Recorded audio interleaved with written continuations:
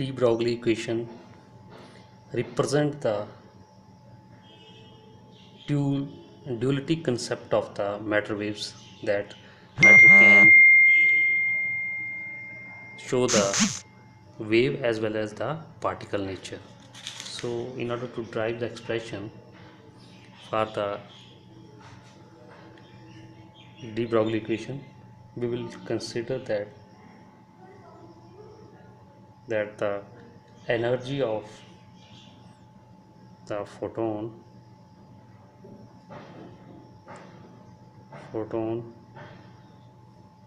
is given by E is equal to h nu, where h is Planck's constant and nu is the frequency. And we can also write it like this: h nu cy lambda. C is the velocity of light in free space, lambda is the wavelength of the photon. So if we consider that if mass of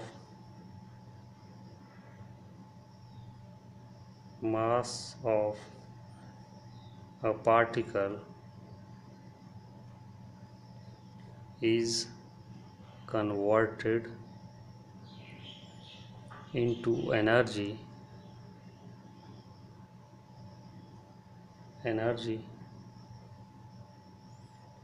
then we know that the Einstein, according to the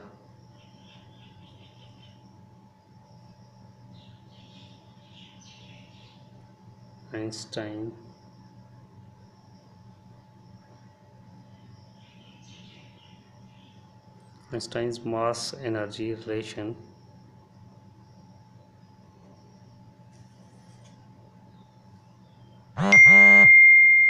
reflect that mass can be converted into the energy, and that relation is given by E is equal to mc square. So this is equation number 1 and this is equation number 2. Now equating these two, equation 1 and 2, from equation 1 and 2 we can write this mc square is equal to h cuy lambda, and on rearranging it we can write lambda is equal to hy mc.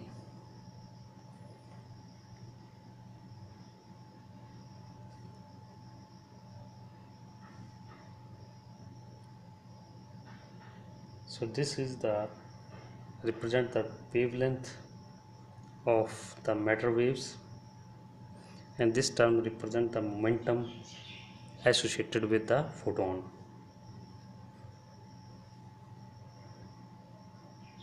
mc represent that momentum of a photon, and this lambda is the de Broglie wavelength of de Broglie wave. If we consider in place of photon, if we consider the material particle, if we consider a material particle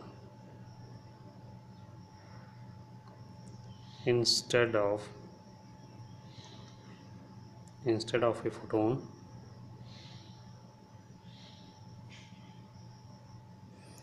whose mass is m and which is moving with velocity v, then the momentum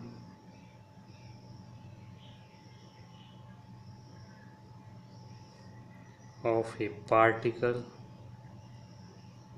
is given by P is equal to m into v, and we can rewrite this expression 3: lambda is equal to hy m v, or I can write P. So this is This is the wavelength of de Broglie wave, or we also call it de Broglie wavelength. And this expression shows that wave character as well as particle character. Now we can write this expression in terms of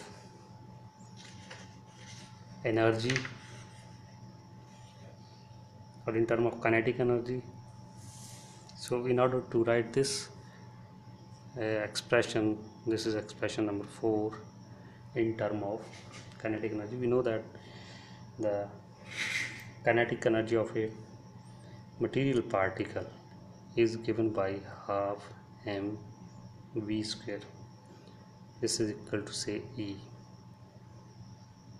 So multiplying and divided this side with m, I can write this m square v square upon 2m is equal to E.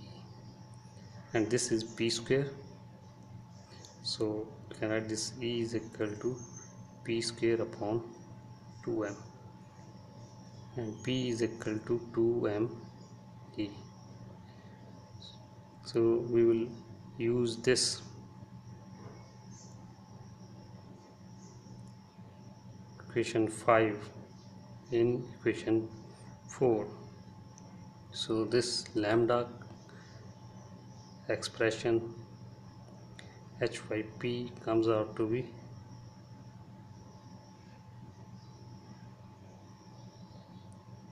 (2m)e.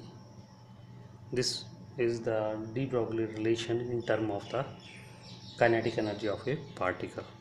This is the another form of the expression in terms of kinetic energy. Now we can also rewrite this de Broglie expression in terms of temperature also. So in order to write this expression in terms of temperature, we write by using the kinetic theory of gases. So according to the kinetic theory of gases, we know that the average kinetic energy of a particle is given by E is equal to half mv square. We can write this in terms of temperature, kT, where K is Boltzmann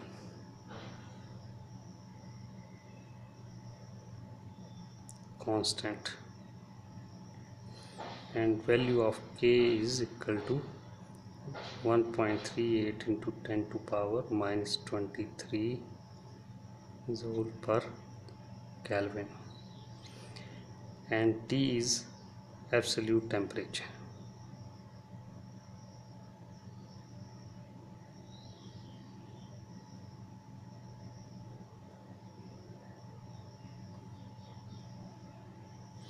So by using this, so again multiplying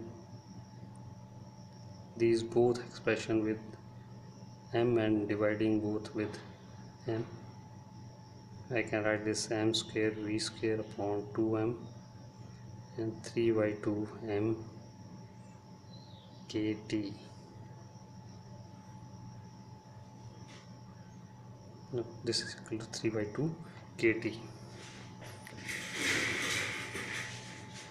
So this is p square by 2m, this is equal to 3 by 2 kt,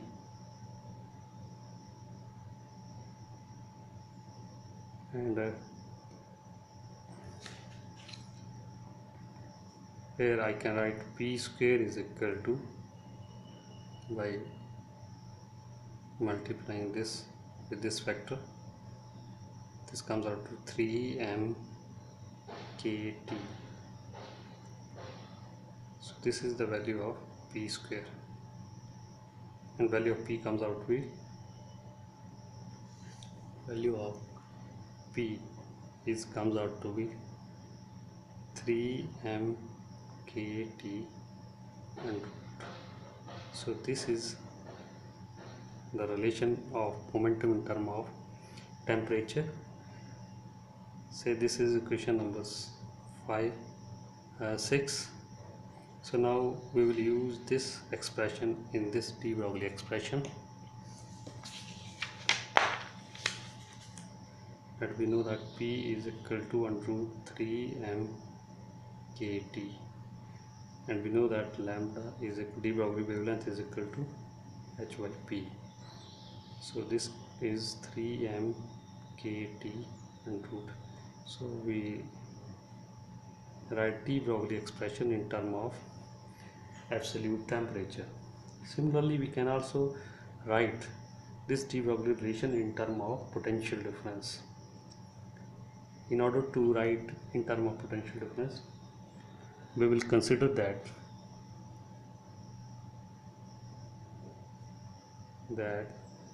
an electron accelerated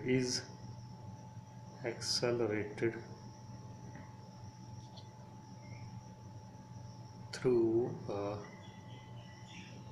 potential difference